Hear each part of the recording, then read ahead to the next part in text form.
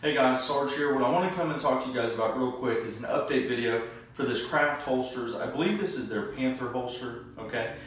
This is their inside the waistband leather holster, and it's kind of that pancake design with the open top on it, okay? And I've had this holster now for about 9 months, so pretty extensive use with it. I've also had a lot of other people test this holster out, and they've all had the same results I have, nothing but positive with it. This is for my Beretta 92X full size, which I'm currently carrying inside of my Craft holsters shoulder holster, which the shoulder holster is working out just fine. I'm doing some testing with it. You guys will see some content of that coming out here soon as well. With this holster, I got it in, like I said, I believe 9 months ago. And the week that I got it, I had a course coming in that weekend. On the initial review of this holster, that student, there was a student who was able to use this throughout the entire course. He commented on that first video, so you guys can go check that out and see what his experiences were with it. But he had an issue with his pistol. I gave him my Beretta 92X and this holster to go ahead and test out, let me know what he thought. He had no issues, okay? My experience with Craft holsters has always been positive. I've yet to have a holster from them that has fallen apart, that has failed, right?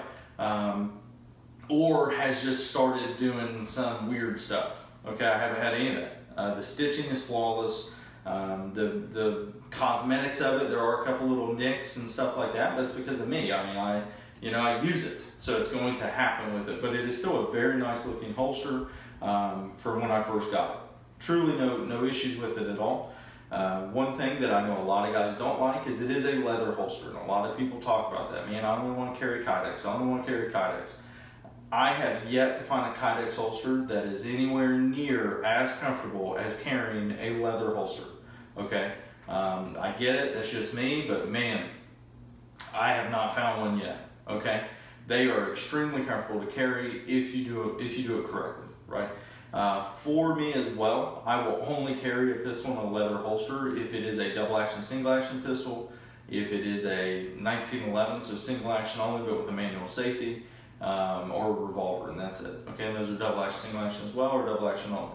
I will not carry a striker fire pistol inside of a leather holster just because of issues that I have seen.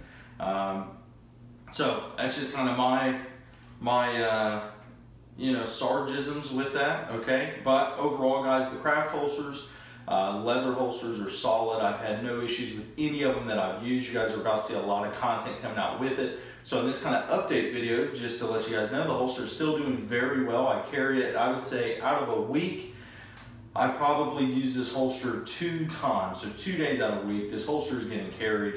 No issues, no problems with it. And those other times I'm still carrying again. I'm just using a different setup. So, that's it, guys. Very, very nice holster. You guys are about to see some video or some photos rolling through of the holster.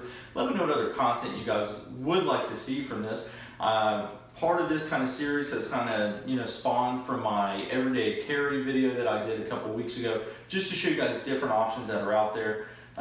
Because there are a lot of options, and we need to make sure we're staying with some of the better ones, because everybody's making holsters now. You're not going to know the difference of the professional making them or somebody in their mom's basement making them. Something else I want you guys to think about: just because people on YouTube are using these holsters and they're promoting them, a lot of those guys do not carry guns.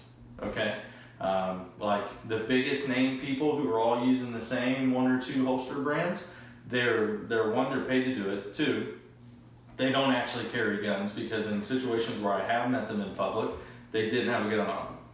So I really don't know why I would take advice from them in any situation. But some of you guys still do it anyway, and you give them money. So I don't know, it's weird to me.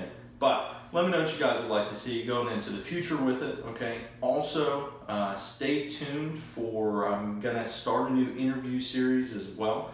As you guys know, I did do an interview with Ben Morgan from Battle on Tactical. You can find that interview over in my playlist, and you guys can see it there. But I'm going to start some more, and you guys are going to see some different individuals within the industry who really haven't been interviewed, from different companies and things of that effect, and kind of seeing their insight on recent events and kind of what they're doing moving forward. Let me know who you guys would like to have me sit down and talk with, and we'll see what we can do to put that together. As always, guys, stay tuned for more. Make sure you guys keep watching. I'm going to roll some B-roll footage of this holster in here. Stay tuned for more, guys. Sarge out.